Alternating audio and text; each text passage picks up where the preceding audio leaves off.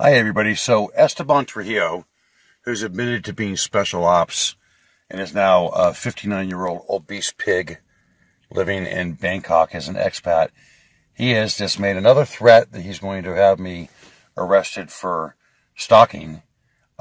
This guy's an idiot. He's left a full trail of him working in concert with two other people to gang stalk me. So obviously he doesn't understand the law. And let me tell you, Esteban, I'll tell you right now, listen up. You try doing that, it's going to come back and you're going to go down hard. Because I've got the evidence. I've already talked to law enforcement. I have been apprised of what they will do if you attempt to do this. It's a crime if you try to have me arrested when you've been the gang stalker.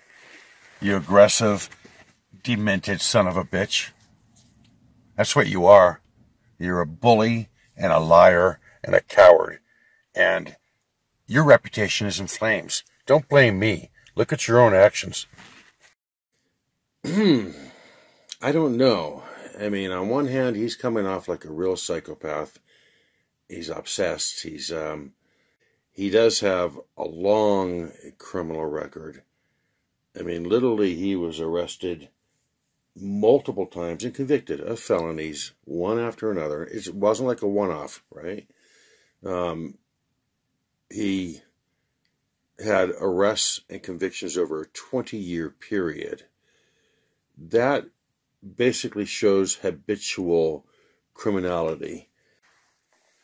I think that individually, myself, Steve Otram, Titus Frost, Lepo, Ghost Crab, and others were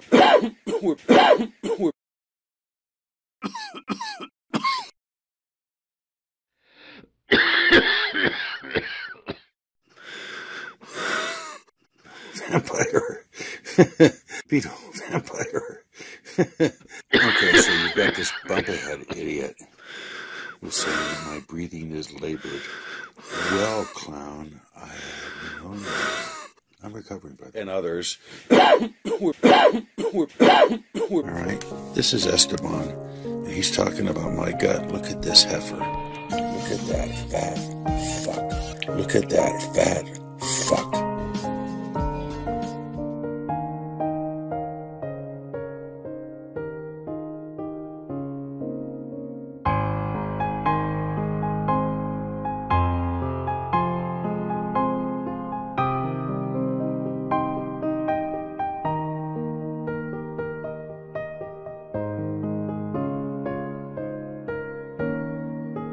So, I've been reading some of the comments and I figured I'd weigh in. Once again, does anybody recognize America? Does this feel real? We live in an age of petulant facade, an age of artificial heroes, elevated by a propaganda machine that tells us it doesn't exist.